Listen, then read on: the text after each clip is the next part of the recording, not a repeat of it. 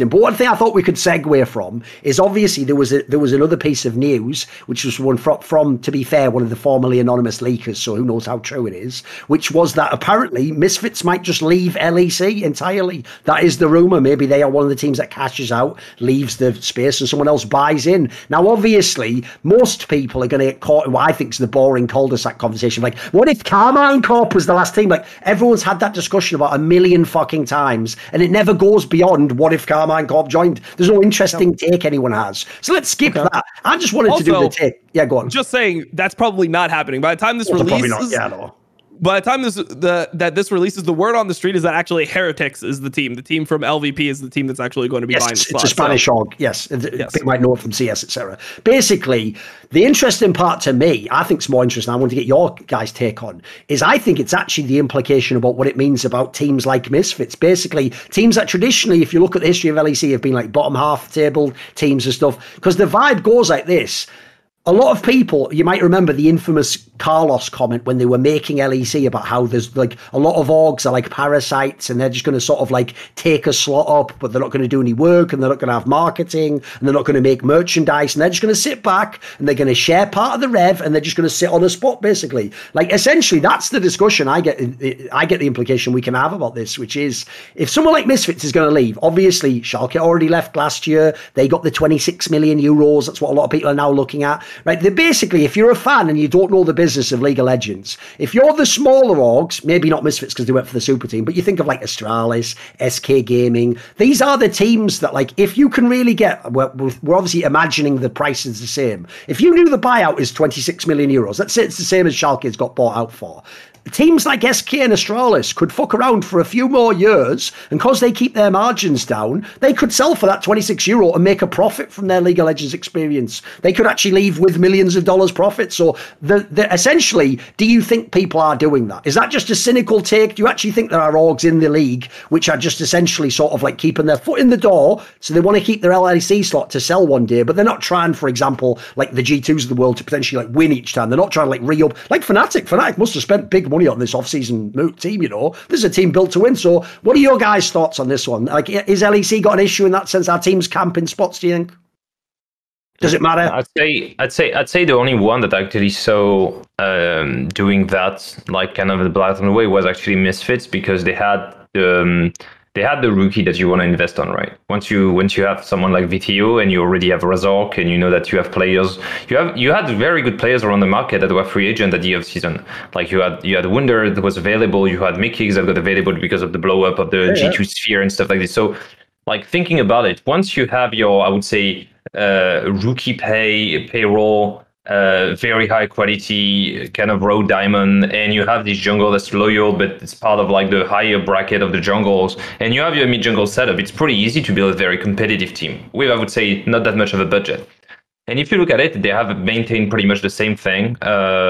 They could have replaced probably, they haven't imported at all, even when Herit left, like they didn't try to get another import. So they've pretty much been what I would say, it's not like terrible because they had good results, but they've been in maintenance for the last 2 years, right? They haven't been investing in any big names since the SOAS, Gorilla, Hensama, and it's been 3-4 years ago. So it was 2019, right? Yeah. So Yep. Yeah. So this for me, because we can speak about Astralis, but I think that even with a lower payroll, Astralis has tried to make move this off season to actually better their team. They actually benched players, they hired ones, they actually got Xerxes back, and they look way better. If you think about SK has been making a lot of changes. I don't think they're just holding a spot. They're trying to advertise it, whether it works or not. They're the only German team in LCS. I'm not a huge fan of SK, but I don't feel like they're just holding a spot. BDS, if they're just holding a spot, I don't understand anything, because they just got in and they're trying to do things. So the only team that actually didn't show any ambition of getting great players, upgrading the roster, building a long-term plan, or getting any type of visibility within the sphere was Misfits. So I'm not that surprised that like it's among the candidates, according to the rumors, that they're going to leave. we were saying the same about Excel, but I think that Excel this year, not only they've invested in good players, they have good results, and anything they do from like content to merch and stuff like this is pretty good. Like they are trying to do things that make sense. They probably need an international win, like a relevant win for people to gather to them, but they're still trying. So I wouldn't put like Excel in the bag of teams that are like just holding the door. I don't know what's your opinion, Dom, on that. Yeah, I mean, I just think that there's like very clear teams that want to sell eventually, right? Like to me, SK, Astralis, Misfits, like BDS, I don't really know how to judge them. Of course, it's only been 1 year. Maybe things just didn't work out, but like they didn't buy any players for that team. There was no like star players that they got. I mean, I guess Adam was like coming off some hype from Fnatic, and he's like French player, French org. Maybe that like would be like a player that you want on your team because he was. Oh, Swiss Lord, true. Yeah, they have an LFL. Yes, true, actually. Wait, were they bought by a French guy or no? I think isn't he Belgian, the guy who owns it or something? No, he's a Swiss guy. Oh, like BDS belongs to a Swiss guy, Latour. BDS Latour. Okay. Oh, wait, why are they involved in all the French drama? I thought they were a French org this whole time. Because because they're in the LFL and they speak French and Swiss, essentially Swiss people in esports, and like Belgians just go with the French by default. Yeah. I stand corrected. So maybe that was like, but I guess the overall point is that he was a super popular player, right? So maybe you want to have somebody like that who is on the up in terms of popularity in their org. So I think that could be a draw. But then like their whole demeanor this entire time where they're like, oh, well, we got a 2-year plan. In the second year, we're going to be good. It's like, dude, you guys are fucking 1-10. Like, it's not like you guys are almost competitive. You guys don't look like Misfits from last year where it's like, oh, this video guy looks kind of good. Who maybe they could do something in the next year. Like, you just have no faith in this lineup. So, I mean, I just feel like that whole tier, like, you know what Misfits has been doing this whole time. You could see it. Like, if you really wanted to contend, you wouldn't bring Mersa up and try to develop another player. Like, you have the players that are developed. Like, you already did that. You got Vedio when he was cheap, when he was coming from ERLs. Like, you don't have to do that again. Like, there's no reason. Like, import if you have to. Get somebody who's really fucking good on that team. So when I look at other players on this team, like, I just know that Misfits is trying to get the bag. Same thing with Schalke. Schalke did the same thing. Like we see SK essentially doing the same thing. Like they're not putting budget into this team. They like if somebody comes around and offers an insane amount of money for SK, you're telling me SK is going to keep that slot? Like I don't think that they're making it. Like look at their branding and everything. No one's buying SK merch. No one's doing anything based off their League of Legends team. So they're not in it as well. Astralis, like they made moves that are kind of good and they're like trying, but they didn't do it in a way that they had to like spend a lot of money. You know they're not trying to win a title in LEC. So I mean. I just see that like among LCS and LEC, as soon as they franchise, you suddenly got all these bottom feeder orgs that are just okay with mediocrity. And the problem that I see is that there's no fire because of no relegations. There's no fire of these teams to like actually become like good. Like you don't have to panic if you're BDS right now. Look at what BDS has done. Look at their mentality right now. What did they just do? Bringing Limit into the main team, bringing Erdote into the academy team. It literally looks like they want their academy team to just succeed more in EU Masters, and they're just like, fuck the LEC team. Like, we're probably out of it anyway. We need to like win like 7 games in a row. We probably have to win the remaining games to even have a fucking chance. Yeah, they're probably right.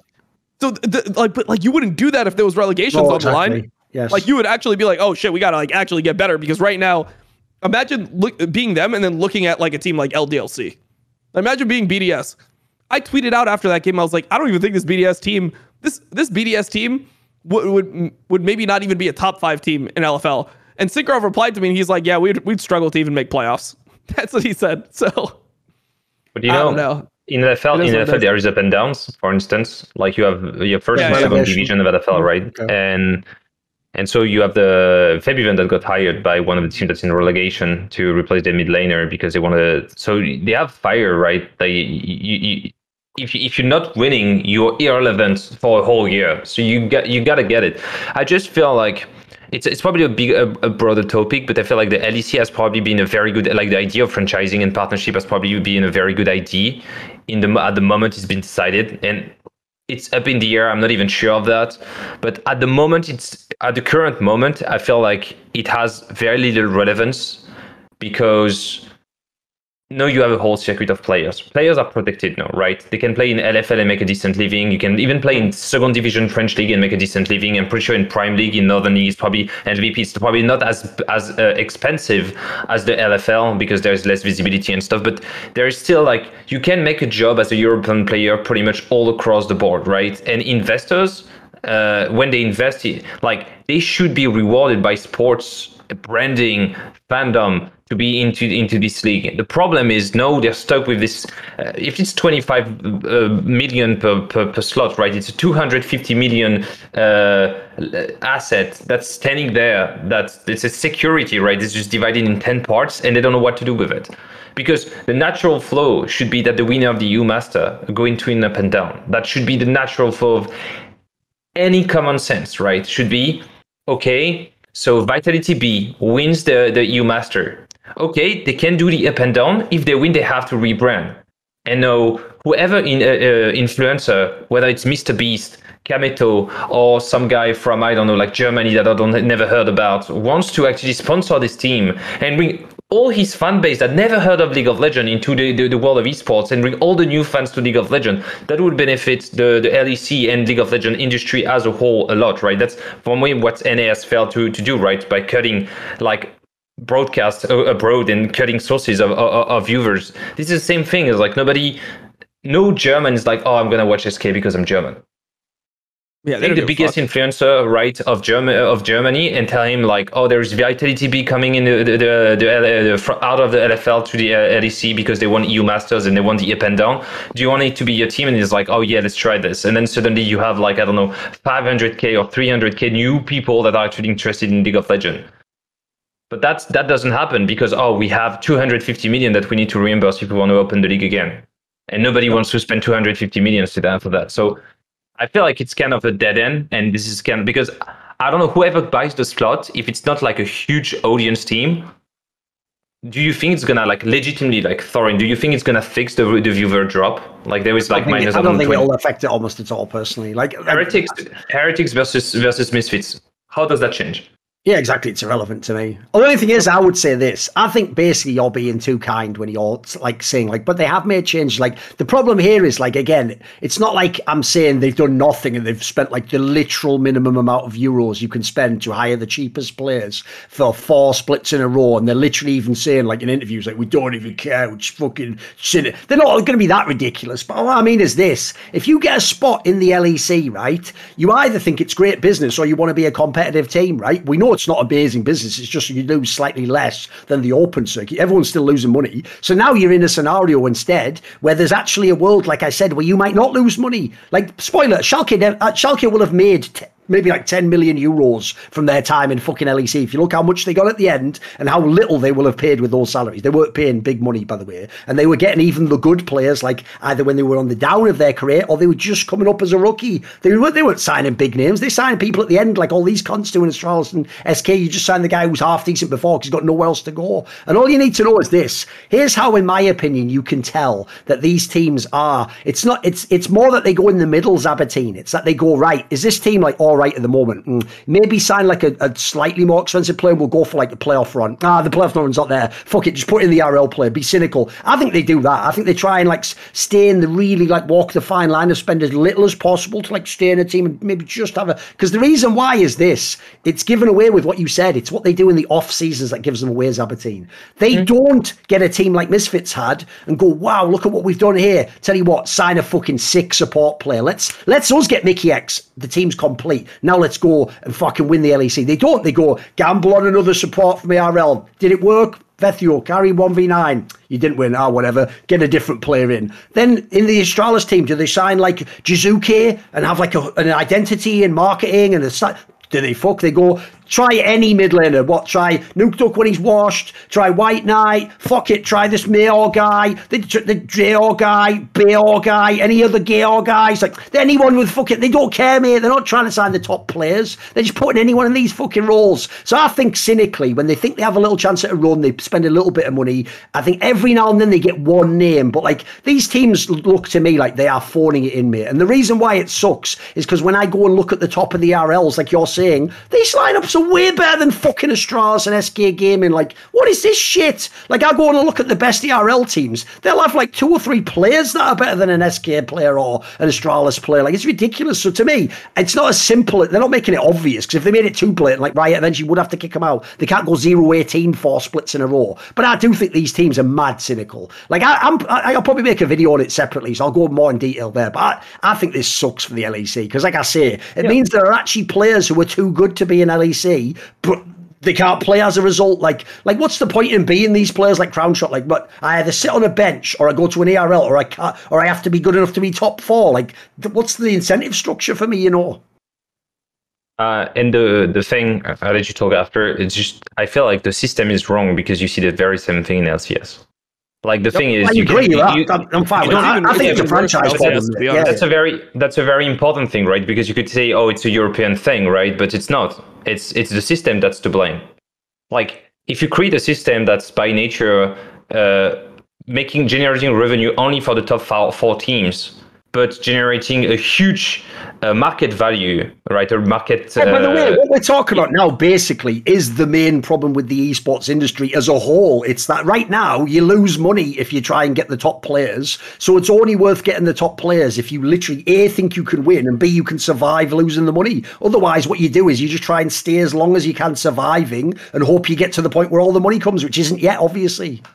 Yeah, exactly. But you see that the system is wrong because the exact same problems happen in LCS. I agree. It's even probably more blatant in LCS. I don't know what you think, Dom. Yeah, it's definitely more blatant. I mean, like Immortals over the years. I hate to bring you into this, but Immortals over the years. Dude, I got fired in week 2 summers. Yeah, it gives a fuck. Did you see any poster in the bag?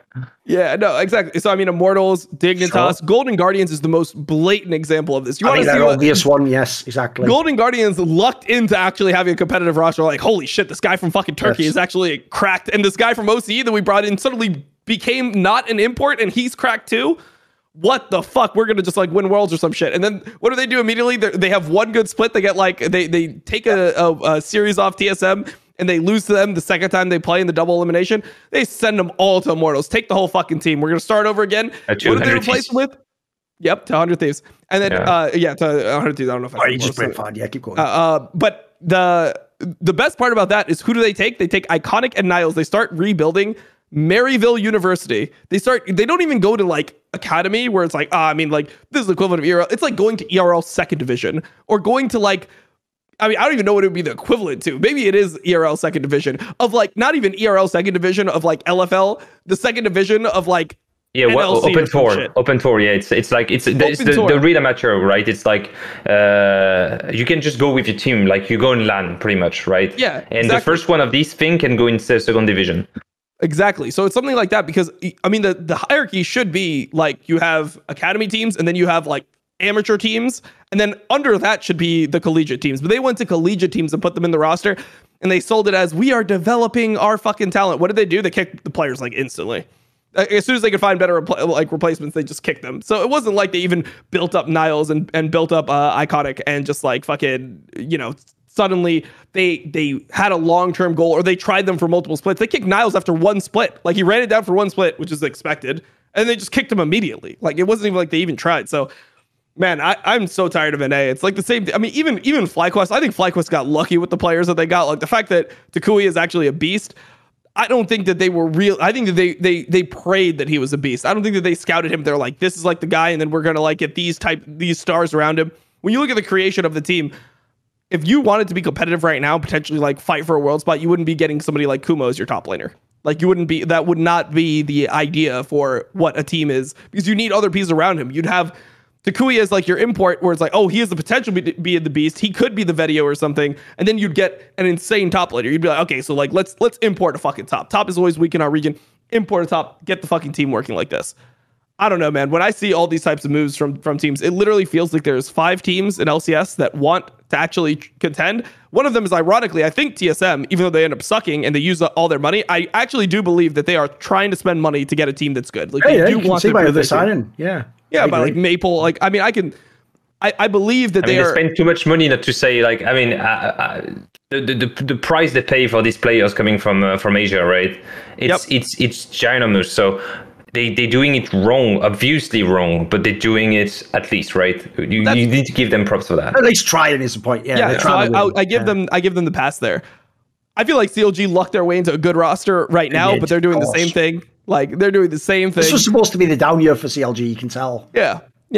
FlyQuest, CLG, Golden Guardians, Immortals, Team Dignitas. I mean, Golden Guardians selling their team to 100 Thieves. I mean, it's just like, you just know that these teams are not there to actually win. Like, because they don't care. Like, they don't even think if they win that it will be a good return on investment. They're not going to be able to capitalize enough on the win to pay for what the whole roster is going to be. So you know that these teams are just waiting for somebody to come and give them a bag. I don't know. It's just really frustrating to watch, because the problem is it makes a lot of the games bad to watch. Like, so there's days of LEC, like for example, in that week 4, where Thorin and I talked about it, it was just a horrible day of games. Both of the days were just like, man, there's like almost nothing to watch here. There ended up being upsets, so that saved it.